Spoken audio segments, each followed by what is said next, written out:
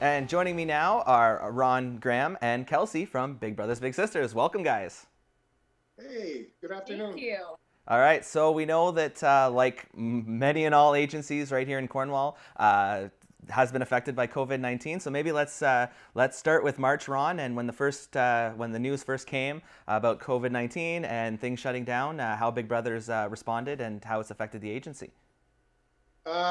Just like everybody else, we weren't sure how to respond, but we collaborated with other local agencies in the same boat. We didn't know at first if we're going to be able to rebounce back from this. All their fundraisers were canceled. We got no government money. We rely on gatherings of people to make money. So we had to look at different options. And I have to say, if it wasn't for the United Way stepping in and funding us, Kelsey wouldn't be back full time right now. We'd have to wait till we generated some money. So we're very thankful to the United Way times two for their funding. I know there's some new COVID money funding that came in also. Absolutely. The work that the United Way and the Regional Emergency Response Council have done has absolutely been excellent. And you alluded to Kelsey being there full time. You're back in the office, Kelsey, so maybe talk about, as the office has been reopening, what you've been working on and how the match program is working now. Yeah, back in the office, which it was a big change. It is a big change. We're doing everything virtually now, and kind of had just gotten the ropes of doing it all, just the job, and then COVID hit. But so now everything is virtually.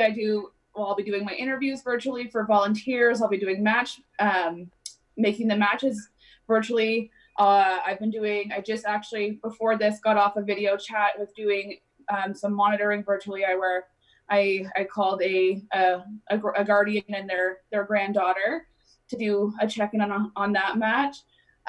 Every week I've been sending out emails so my bigs can do virtual mentoring because of COVID.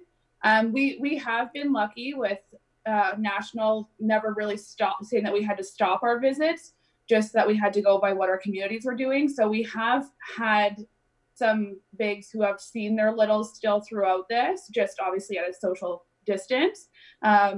But some ideas that we have kind of shot out are going for bike rides.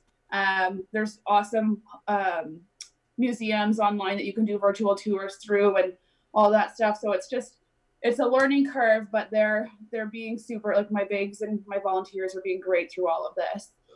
And talk to me a little bit about the importance of that, Kelsey, because we know that the relationship between mentor and mentee is a strong bond, and to have had it where they couldn't see each other at all or interact at all, not even in a virtual forum, would have an impact. I do have some littles who are struggling. When I first got to come back, I was working from home a little bit and reaching out through email and everything. I had quite a few parents saying that their child was struggling, which I guess with me coming back when I did worked out really well, because then I could start giving ideas to my bigs to do things virtually. So that way my littles could stop being stuck without them and start having that bond again. My bigs have been suffering too. The amount of emails and calls we got last week being like, can we go and see them yet? I just need a hug. Like it's great knowing that it's not just helping the kids, but it's helping the bigs too, and that they care that much about their littles, that they've missed them that much, that they're asking permission to just be able to go and see them. Absolutely. And of course, we know that there's always been a waiting list at Big Brothers, unfortunately, as much as there are fantastic volunteers. Now, how does it work if someone wanted to sign up for the program? Can they do all the intake process in a virtual format with you, or do they have to wait? No, they absolutely can do it virtually right now. I have been set up to do all interviews, all checks, everything online and through video chat.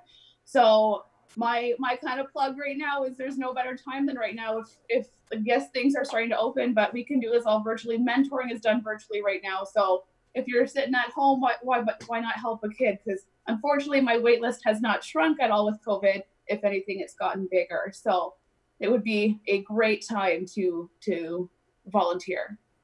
Absolutely, and of course, Ron, you alluded to the generous and great support from the United Way, but it's very important still for agencies to raise money, and Big Brothers, of course, has been working on some fundraisers in the future. So what's coming down the pipe, Ron? I'm trying to keep my beard, Gabe, because I got a fundraiser against Dave. Dave's going to shave his head, or I'm going to shave my beard. I think we're at about $2,000, but I'm ahead of Dave, and it's looking like he's going to shave his head, which should be fun to see. So I did play the Santa angle. Don't disappoint the kids. Help me keep my beard. So that's a fundraiser. We did have a bottle drive, was very successful. We had Scotiabank sponsor us, and we're over $1,000 with that. But I've been also in touch with Value Village, big opening today. That's one of our major funders. If you have stuff to drop off, I encourage you to do it. They're expecting the overflow from everybody cleaning their houses and their garage. So they're ready and they're working with you. Just got to confirm their hours. I believe it's 11 to 4 for now. Excellent. And staple of the summer is the golf tournament as well, and it sounds like that will be a go this summer as well. Yeah, the format's going to be a little different. That should come out. We have our meeting tomorrow. It should come out on Thursday, all the information. We're going to contact all the teams that golfed in the past, and if you're interested, give us a shout here at the office and ask for Dave Murphy, and we have room for extra teams. So it's going to be a different format. We will be out there golfing, and we will have things on the holes and our draws, and it's going to be a fun and great day. And I think we'll be one of the first golf tournaments up and going there. So still Cornwall Golf's been working with us to get this going. That's excellent news. And on that note, I'd like to thank you both for joining me and providing an update on the wonderful work that Big Brothers Big Sisters is doing in our community and has been able to do even in these strange COVID-19 times. So thank you once again. Thank you. Thank you so much.